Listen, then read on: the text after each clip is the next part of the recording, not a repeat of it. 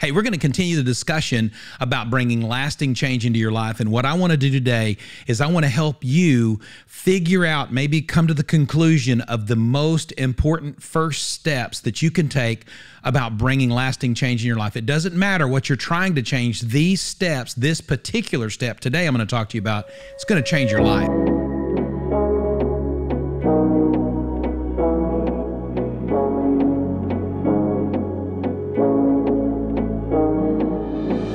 So we've been talking last week and this week about change. We're talking about how do we implement change that's going to last, and how are we going to make it happen and keep it consistent in our life. And I think that's probably where all of us really struggle. Now, I did quite a bit of research before, I stepped into this conversation, and, it was honestly, it was for personal reasons. I was kind of a little selfish. I began to realize that there were things in my life that I wanted to change. My biggest struggle was having change that was consistent. And so I tried to figure out, what do I need to do to overcome this propensity I have to constantly make a change, only to find myself going back on it, going, oh my gosh, that didn't stick, and now I'm back on it again. For me, it's weight loss, it's particular disciplines in my Bible study, it's me staying connected with people. There's a lot of things that I'm not so good at, and I tried to figure out what is my biggest issue. And what I found out was that my greatest liability, literally the number one thing that keeps me from enjoying lasting change, unfortunately, is me. And so I began to do the research, and I began to do the study and think, how can I set the table where I'm overcoming myself, my own emotional problems or emotional energy that lacks when I began to, get into a habit that I don't like so much, or try to go in a behavior direction that I don't like so much. How do I overcome me? And so this is what this is going to be about. That's what we're going to talk about over the next little bit. One of the things that came to my disposal, if you will, as I began to study this, is I kept hearing things like habit. I mean, everybody talks about you need habits in your life, certain habits in your life, and that's what it's going to take to bring about lasting change. And this is true. It's absolutely true. Really, probably what got us into trouble was bad habits, and what will help us in the long run is good habits. But here's the problem. By definition, a habit is a consistent set of behaviors that have been done for such a long time that they become second nature, or they're just unconscious. We do them without even thinking about it. And, one of the things that I've discovered when it comes to habits is that obviously it takes a while for a habit to set in, to grow roots. But secondly, the thing about a habit is, and I'm going to have a whole podcast about this where we'll discuss habits. It's not going to be today. But what else I discovered is that habits, there's certain behaviors that can't become habits. There's too many variables that can mess them up, and they take too much discipline. You can make a habit of which leg you put in your pants in the morning when you're putting your pants on. You can make a habit of the particular direction that you take when you're driving to work in the morning. You can make a habit out of brushing your teeth, but I'm going to make an argument that it's a lot harder to make a habit out of something that's hard to do, and that is going to take a lot of self-discipline. And so I'll talk about that in a future podcast. And so I want to tell you this. I don't believe the first move in your life when you're trying to bring about lasting change is a habit. I think what's better than a habit in the beginning are boundaries, is setting what I call hard boundaries. Now, what do I mean by hard boundaries? I wrote myself a definition of what a hard boundary is. And a hard boundary, by my definition, is this. It is a painful, almost immediate, irrevocable cost for a choice or a behavior. Let me say that one more time. It is a painful, almost immediate, irrevocable cost for a choice or behavior. Now, we've had boundaries, or we've had things that influence us to make bad decisions. For instance, for me, overeating. What influenced me to do it? I enjoyed it. It tasted good. It gave me satisfaction. But consistently, there wasn't a hard boundary. There wasn't a cost with it. So if I'm going to change that behavior, I've discovered, and through some research that I've done, setting hard boundaries is a really good thing. In fact, for me, it absolutely changed my life. And so in Katie Milkman's book, and I mentioned that in the first podcast, I think the title of the book is The Power to Change. It's terrible that I don't know the title of the book that I've listened to a number of times.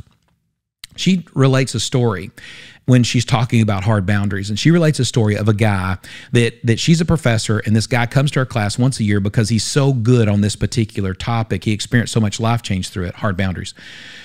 He comes to her class and he tells this story. She said, every year he tells the same story. He said, imagine, if you will, you're in a restaurant, okay?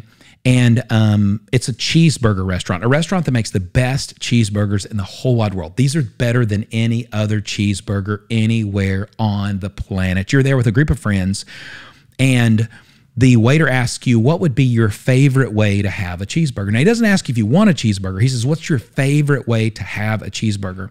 And you say, you know, for me, I'll just give you my story. Mine would be the patty is off of a big old thick patty that's off of a charcoal grill. I mean, like the one in your backyard. A big chunk of Velveeta cheese, some Miracle Whip on it. And I wouldn't use a bun. I'd use fresh white bread, the kind that sticks to the roof of your mouth. That would be mine. A purple onion on it, a little bit of lettuce, maybe a slice of tomato, and bam. We are in business right there. And he says, well, you know, in the story, he relates, he says, well, what if this waiter brings out your absolute favorite choice of cheeseburger, brings it to you to the table, and he says, I made it to your specifications. Here it is. Best cheeseburger restaurant in the world. He's made you the cheeseburger to your specifications. Now, the guy asked the class, he goes on, he says, okay, so how many of you, maybe if you were trying to lose weight or you're trying to make healthier choices at that particular moment, would show enough restraint to say, no, thank you, I don't want that cheeseburger? How many of you would do that? And I think if the truth be known, and I'm talking to us, is that it'd be hard to not do that. It'd be hard not to take that cheeseburger. It'd be hard not to, you know, they put that much work into it. I mean, so everybody got a, you know, they got a cheeseburger the way you wanted it, and everybody at the table's eating cheeseburgers. For me to go, no, I'm not going to eat that, I don't know that I would do that. He said, now let me add a variable to it. And I want you guys to think about this. So this guy brings you the cheeseburger of your design. Everybody at the table's eating cheeseburgers. You're at the best cheeseburger restaurant in the world. And then he says, but what if that cheeseburger would cost you, and you had to pay for it, $500? Could you show restraint then? And everybody in the class, Katie says, absolutely, I could show restraint. All of a sudden, you have a hard boundary. See, that's what a hard boundary is. A hard boundary is a painful, almost immediate, irrevocable cost for a choice or a behavior. You would be amazed at how many things in your life are not a problem for you because they come with a boundary. So let me give you an example. After I heard Katie Milkman's story of this guy who gives that illustration in her class, I thought to myself, you know, I like lobster. I mean, I really do. I like lobster a lot. Not only do I like lobster, I love snow crabs. I mean, I love snow crabs. Now, I don't have a problem eating lots of lobster. I don't have a problem eating lots of snow crab. You want to know why? Because they have a hard boundary. They're too expensive. I mean, the truth is, I'm not going to eat a snow crab. You want to know why? Because it's a ton of money, and it's money that I don't want to spend. And I'm like, it's just too much. That's a hard boundary. Here's what's cool about this reality for you and I. If we will establish hard boundaries on the particular behaviors in our life that we want to change, we might find that gives us the added horsepower to be able to sustain change that we couldn't have otherwise. Now, Katie Milkman goes on to tell this story that the guy who tells us about the cheeseburgers in her class, she said the reason why she invites him is that he set a hard boundary on behaviors in his life, and he was successful at it. She said his story is powerful. She said it brings about a lot of change. And his story is basically this. He found himself about, I think, 40 or 60 pounds overweight. He was a pack-a-day smoker, and there were things in his life he wanted to do. One of the things he'd always wanted to do is he wanted to run a marathon. So not only that, he always wanted to write a book. And he said, you know, these are 4 goals. I needed to lose weight. I needed to stop smoking. I wanted to run a marathon, and I wanted to write a book. And he said, so I made up my mind that I was going to establish a hard boundary so that I might accomplish those goals. And so what he does is he takes, I think she said $15,000, and he puts this money in a holding. And that holding is going to monitor this guy's goals that he set. They'll have a set of gauges to look at. And his was, at the end of 1 year, he wanted to have lost the extra weight. He wanted to have stopped smoking completely. He wanted to have run a marathon, and he wanted to have written a book all in 1 year. And so he takes his life savings, that's his hard boundary cost. He takes his life savings, he puts it in this holding, he writes a contract, and he agrees at the end of 1 year, they're going to evaluate his goals. And if he achieved them, he gets the money back. If he doesn't, then he loses the money, and it's given away to his favorite charity. pretty cool hard boundary. And I know you think, well, that's kind of radical, but think about it for a second. These things work. I could see that working. He said, now every time I would reach for food that I didn't need to have, or I would reach for a cigarette that I had committed to not smoking, I immediately thought, is that cigarette worth $15,000?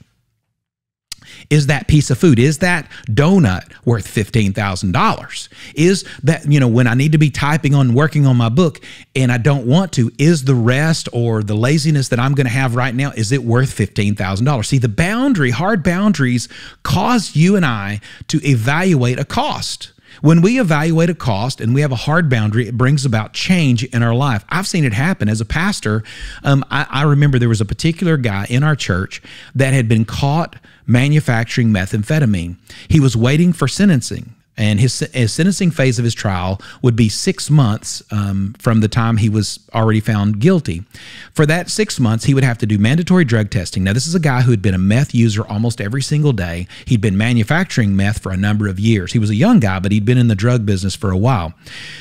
For that 6 months, while he was awaiting prosecution, he stayed completely clean. He didn't do any meth whatsoever. He went to meetings.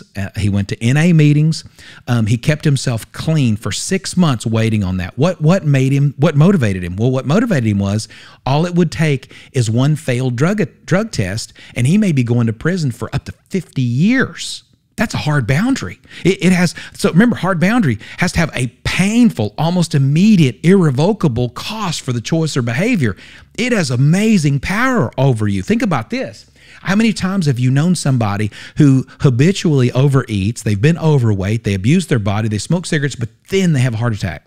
And all of a sudden, they're at the hospital, and the doctors are like, hey, man, your arteries are clogged. Here's the thing. You're going to die if you keep doing this. Now, I know there's some people that they'll just eat through that. But there's a lot of people, though, they get that and they go, that is the hard boundary they needed. I have to change what I eat and do, or I'm going to die. Bottom line. And so we've seen people make changes that way. We've seen people say, okay, I'm not going to do that anymore. I've seen it in marriage counseling as a pastor as well, where a man is mean to his wife, he's inconsiderate, doesn't care about her. Then all of a sudden, divorce is on the horizon. She threatens it and she's serious about it. And all of a sudden, he's caring, he's compassionate, he's listening, he's focused, he's tuned into the marriage. What gave him the motivation? What pushed him? A hard boundary. A hard boundary was a critical part of that. So you and I, we need to apply hard boundaries to the goals that we ultimately want to achieve. So now, we need to figure out, what is the fee? What's that painful fee? And for all of us, it's going to be different. And I'll tell you about mine in just a moment. But you need to discover for yourself, what could be the possible boundary fee? What is it going to cost you for that habit that you're trying to change, or that behavior that you don't want anymore, or that hang up that you've got in your life? If you're wanting to change that, what could be the possible cost of it? Well, number one, maybe it's a hobby that you absolutely enjoy. Let's say, for instance, you love golfing or fly fishing, or maybe you love painting or something else like that. Put that on the line. You're going to put that in the contract. If I don't achieve these particular goals based on these gauges that I've set, I never get to do that again. I have to take all of my art supplies, I have to sell them, and I give the money to charity. I know you think, well, that's kind of extreme, Scott. It is, but you know what? Do you really want to change? I mean, we discussed last week where Jesus asked the person that was beside the pool of Bethesda, do you really want to get well? Well, there's a fee. You've got to have a real hard boundary. If it's not really something that costs you, you've had plenty of opportunity to put in place change that didn't have a fee. If that worked, then you wouldn't need this. But it didn't work, so you need a boundary. Or how about this? Some item that you value.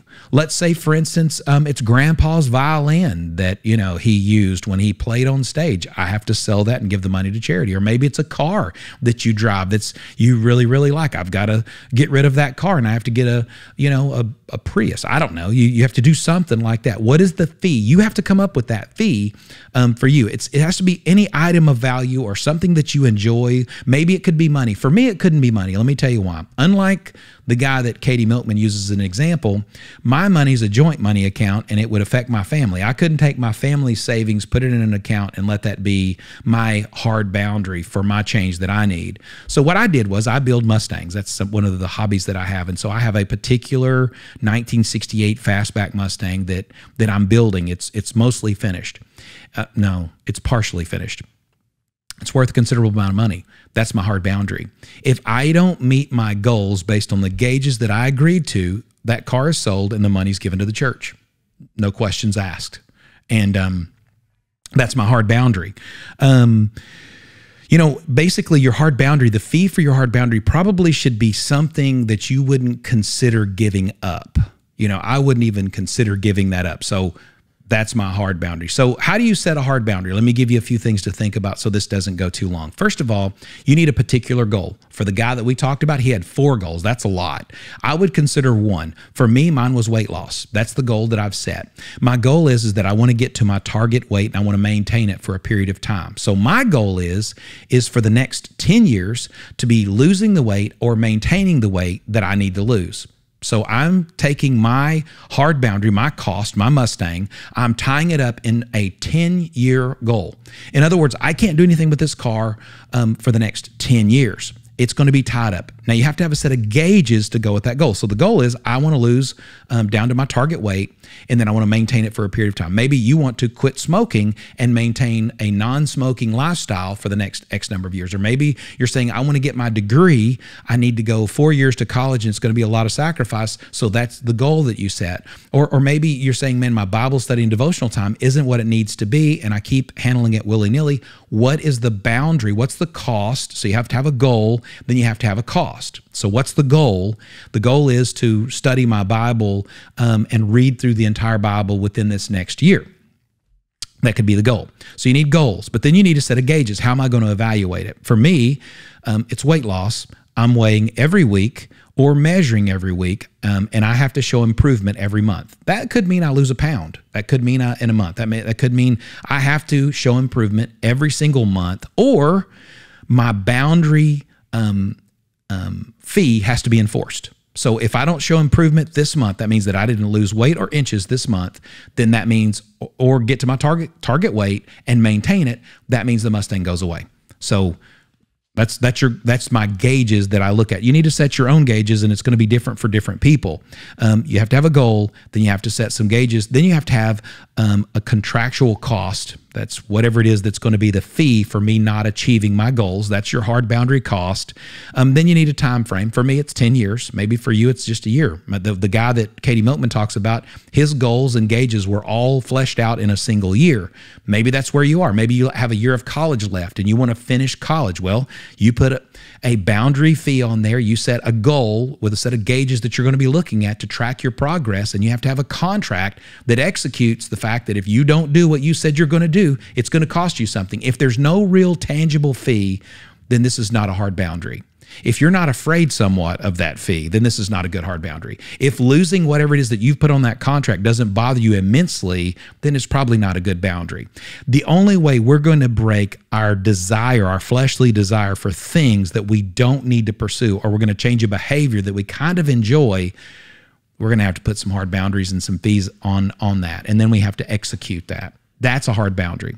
I don't know what that looks like for you, but you need to work it out. I think if you set some hard boundaries, I think you'd be amazed at how much extra horsepower that gives you. I have seen so many instances where people have a hard boundary, maybe enforced in their life. I've seen them have self-discipline where they've never had self-discipline before. I've seen people, like I told you, heart attack patient or a person, their arteries are clogging up or whatever, someone going with a health issue, and all of a sudden they come out, they're vegan, they're eating right, they definitely resist the cheeseburger when they need to, because every time they reach for that thing that they know they don't need, they consider the cost.